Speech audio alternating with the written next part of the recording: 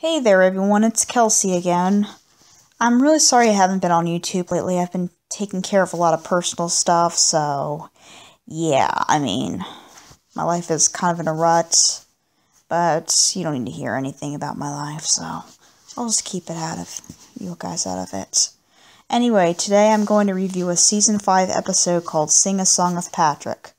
Yes, this episode came out in 2007, and I never saw it when it aired that year. I only just got around to watching it recently this month. And apparently when I watched it for the first time, it really, made me laugh quite a bit. Apparently it's one of those SpongeBob episodes done right, I think. And, Mr. Enter says, make the audience less annoyed than the audience in the actual episode, and that's exactly what they did. And some of the visuals were cool too. I think the best effect was SpongeBob's pineapple peeling off. I thought the visuals there were really cool. That was the cool part of it. The funny visuals were the, SpongeBob's mom and dad on the frame just flipping it around. And they turn from like neutral to angry. And SpongeBob's mom just angrily flips the thing around because she hates the song. Apparently, SpongeBob might like the song, but I'm guessing he doesn't, and he's only, liking the song to kind of put on a facade that, hey, Patrick's my best friend. And, this is actually before Patrick started getting a lot of character derailment and started becoming a major jerk.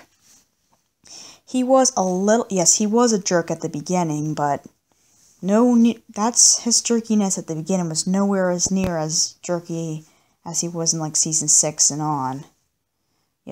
Even in pre-movie episodes of SpongeBob, for the first movie at least, Patrick was, in fact, a jerk.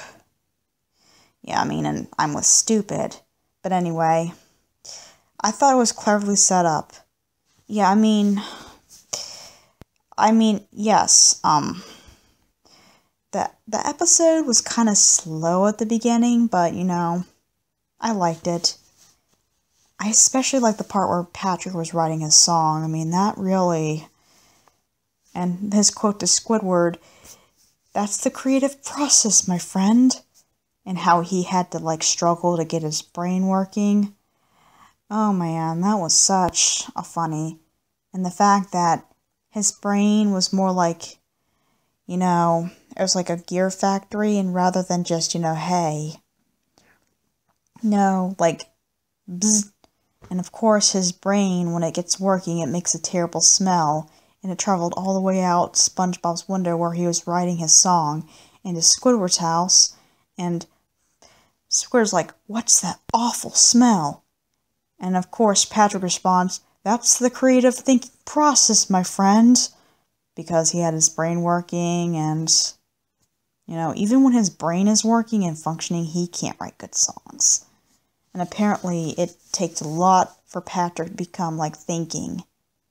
Just goes to show you how, stupid he is, and it takes a lot for him to be smart. Of course, we saw him be smart in, Patrick's Smart Pants, but, that's only because he got brain coral. That just goes to show that when Patrick doesn't have brain coral, it really gets him, he really has to push his mind. And I think it's funny. The visuals. And apparently that icky thing in the envelope, that I think was that was the broccoli. I thought it was something disgusting, but really, "Okay, broccoli, you win," as the last part of his lyrics. And it was so funny, just seeing the rockers, just literally, and, that expression, "This really is it's gonna kill us," and it was literal that time. Because Patrick's writing so bad, "Even if it kills us."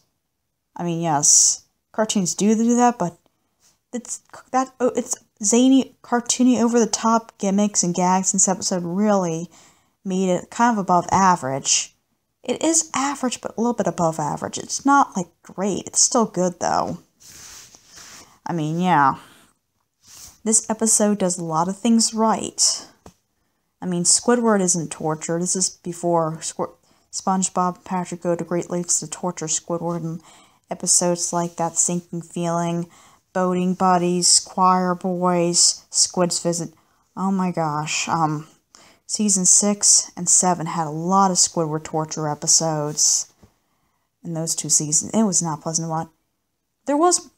I think there was one in season 9, but Squidward actually was tortured in Squid Baby, but also, Little Yellow Book, Squidward was tortured again, but at least he had a reason to, because they made him unlikable. So yes. I'm reviewing Sing a Song of Patrick because I thought this episode... It's just an episode I haven't seen. Yeah, I mean, I might review Bubble Troubles, because that episode, I absolutely hate it. Some of the associated production music, especially the part at the end where SpongeBob's trying to get the air back. But really, Bubble Troubles was just a very, very hard episode to sit through. Seeing Sandy go through a lot of pain. Yes, this is probably the first. I mean, this is not the first legit Sandy torture episode. The second Sandy torture episode after someone's in the kitchen with Sandy, if you don't count Survival of the Idiots, where they just ripped off her fur while she was hibernating. But at least she got back at SpongeBob and Patrick at the end, so it was clever writing.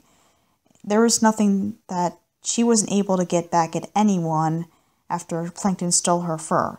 And yeah, Plankton, I don't think Plankton gets arrested. You know, actually no, and since in the kitchen with Sandy, Plankton does not get arrested. Okay, why am I going off topic? Oh yeah, because I was gonna say I was gonna review Bubble Troubles, and like I said, I absolutely hate that episode. I mean, dislike. Hate's a very strong word. I mean, I would have hatred for an episode like whatchamacallit, One Course Meal, A Pal for Gary, Pet Sitter Pat. And yes, everybody else hates those episodes just as much as I do. It's no surprise that people have already torn Pet Sitter Pat, One Course Meal, Pal for Gary apart, namely Mr. Enter and Pie Guy Rules. Yeah. So yeah, I think the writers on SpongeBob made a rookie mistake hiring Richard Purcell as a writer. You know Richard Purcell had a bad track record of writing episodes for a Ren and Stimpy adult party cartoon. So you can expect the same things to be in SpongeBob. If Richard Purcell is just not a very good writer, in my opinion. No offense, but he doesn't... I mean, if he failed in adult party cartoon, he failed in SpongeBob. He might have been a part of some cartoons and written some good stuff. I'm not sure. But, you know, I don't think he wrote Sing a Song of Patrick. No, as a matter of fact, Zeus Serva, Casey Alexander, Doug Lawrence, and Richard Purcell didn't write Sing a Song of Patrick. I think it was 3 other writers, and yeah, those people, whatchamacallit, didn't write Sing a Song of Patrick. I might have to look at the names for the episode after the title card. But I'm pretty sure it was neither of those 4 writers. Yeah, I mean, sorry if I'm taking a lot of pauses and breaths, but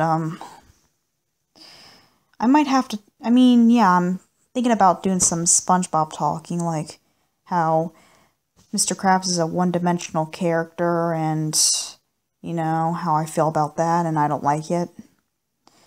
So, yeah. I think I'm going to end my review here. And overall, Sing a Song of Patrick was kind of an admirable episode. Not great by any stretch of the imagination, but just kind of good. A little bit above average. I mean, nothing outlandish, but it was still funny.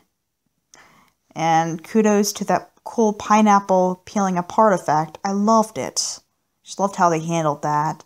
Even though he destroyed SpongeBob's house, the animation and visuals were really cool there. I'm sorry. Okay, so I hope you all enjoy, listen to my review, and if you like my video, you should, if you really like it, you should possibly subscribe. I'm not asking you to. It's if you really like my videos, and like this video if you like it, so have a great day, everyone, and this is Kelsey out.